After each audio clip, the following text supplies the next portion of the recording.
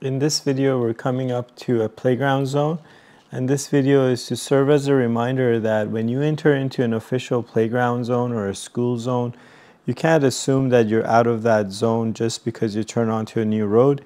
You need to see the back of that same sign that you saw coming in.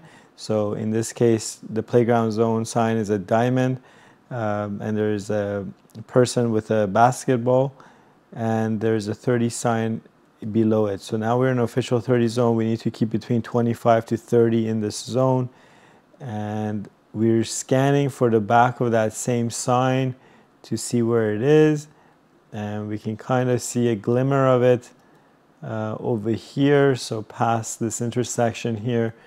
So if we were planning on continuing straight, that's where the end would be, but in this case we're going to be making a left turn, and because there's construction up ahead here, we got a signal and shoulder check to the left prior to drifting over to the left here, and the flag person is directing us here. And as we turn onto this new road, we have to look for the back of that same sign. In this case, it's right here, the diamond with the rectangle, and to denote that that's the end of the playground zone. Now we're back into whatever speed limit is posted on this road. And because there was no speed limit posted at the time of this video here, we can assume that we're back in a 50 zone.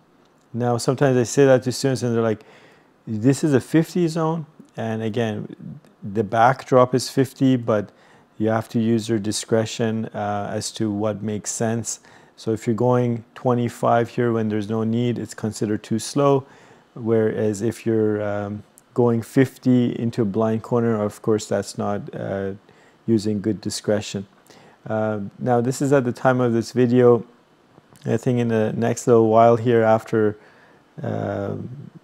creating this video, the traffic or the posted speed limit on these roads are going to be either 30 or 40 because they've changed the bylaw here in Saanich. But that's a different story for a different day.